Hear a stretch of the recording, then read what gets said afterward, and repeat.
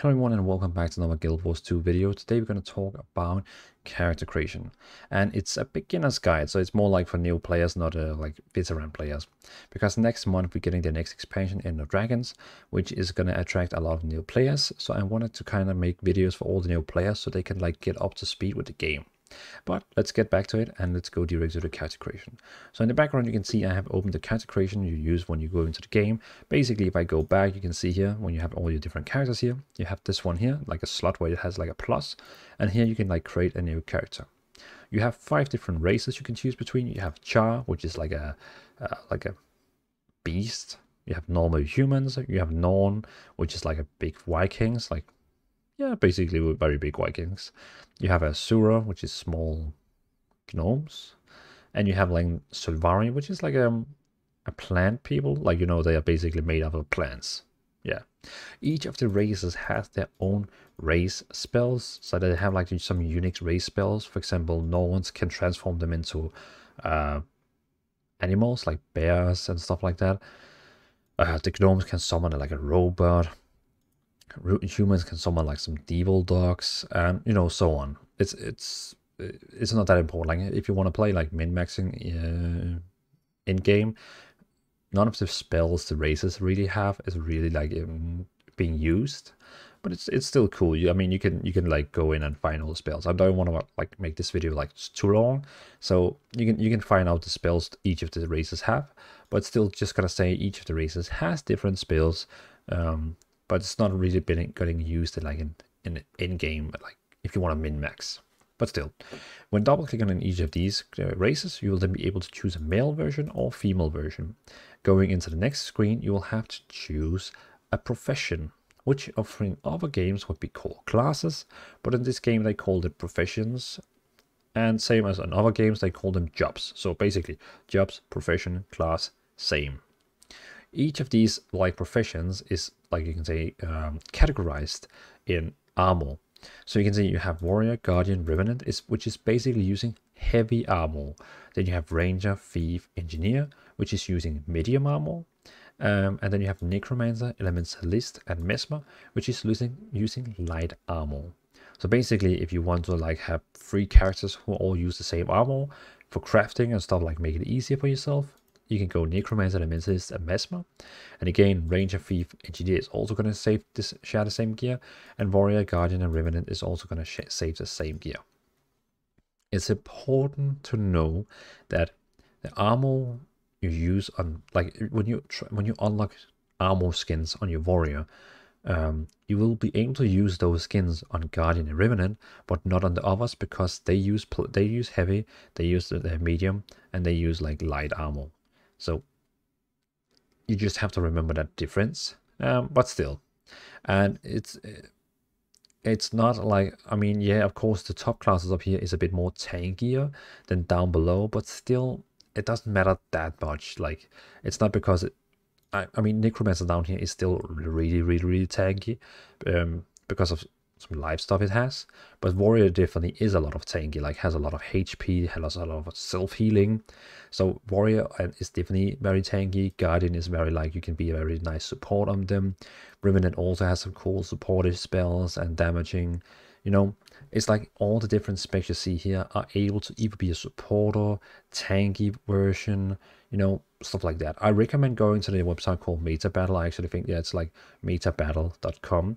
They have like really good guides on different, like all the meta builds. So if you want to like see, okay, who can be the best, like which is the meta healer right now, the meta tank, stuff like that. Remember, these things can change the next expansion, so don't look too much into it, but like still.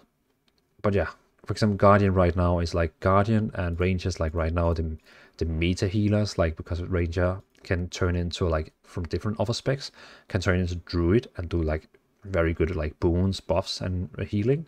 Well, Guardian also has like insane good healing. Where, for example, Warrior, they want you to be a Warrior in raids because they have like fractals, because of this the banners they can create. Like, they can summon some kind of like flag banners, which gives like buffs. Mesmer has a really cool tank build. Like, there's a lot of there's like tons of builds. Like, each of the characters have like, I don't know, 10 different builds you can play. But I still recommend you go to meta battle and actually see like the different meta builds that is popular right now. But still, like the most important thing I would say to you personally is find the class which talks most to you. Like, I mean, how they look here is also how they're gonna be in the game. Like warrior, you can see, okay, it's a typical warrior. It's all about war, heavy armor, stuff like that. Guardian, typical paladin with holy spells, like you know the drill. Revenant is a bit like a demon ghost warrior, which still is all about battle. Ranger, you're gonna have your pets, you're gonna have your bow, you're gonna have a sword, axe. You can even be a druid and do healing. Thief, all about daggers, pistols. You can even get a staff and do actually a bit healing on it and so on. You know, like a samurai build and so on. So you know the typical rogue thief, goes stealth. Engineering is very different from other classes in other games. Basically, engineering can like summon toolkits so you get new weapons and so on. It's actually quite cool, like summon robots. Typical engineering. Necromancer, all about dead, like dead spells.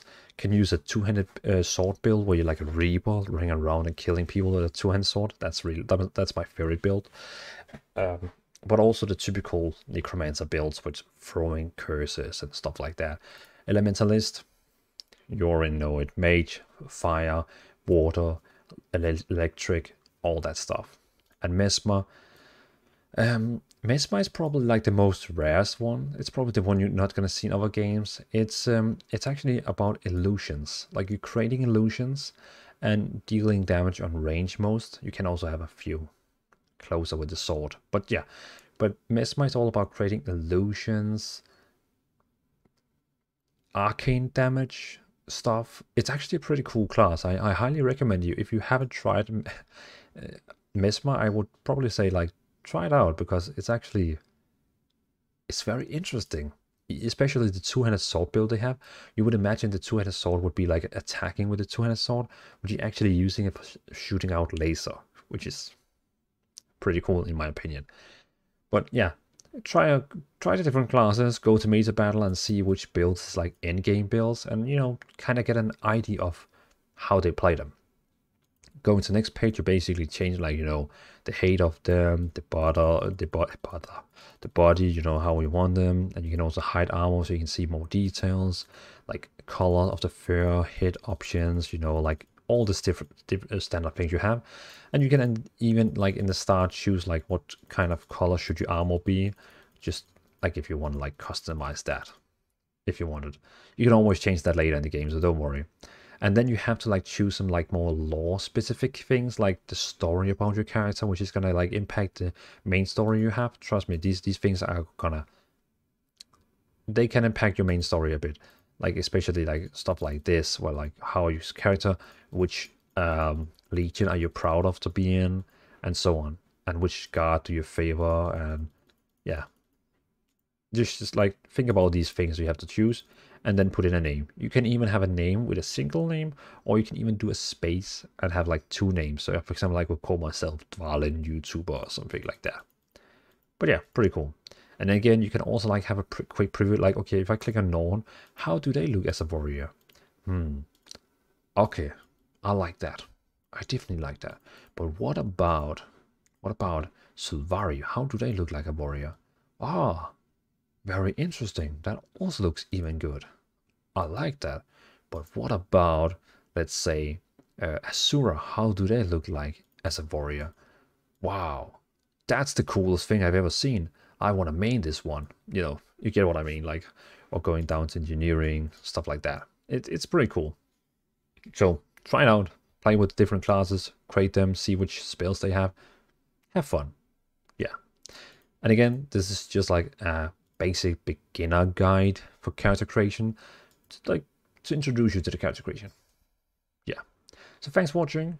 I hope you enjoyed this video. If you haven't tried out Guild Wars 2, you can free register with the link in the bottom. Like, I have a link in my description. You can sign up for free, use that link if you want, or you can even pre-order the game if you want the expansions. Keep in mind, if you do a free account, you can still level all the way up to max level, but in the normal game, like normal continent. But then also you can use my link in the bottom to pre-order the game, which is gonna benefit me. Like, it's like a sponsor link because I'm an ArenaNet partner for the game. So just saying, it's gonna help me out. But yeah, else, thanks for watching. Have a great evening and see you in another video. Bye.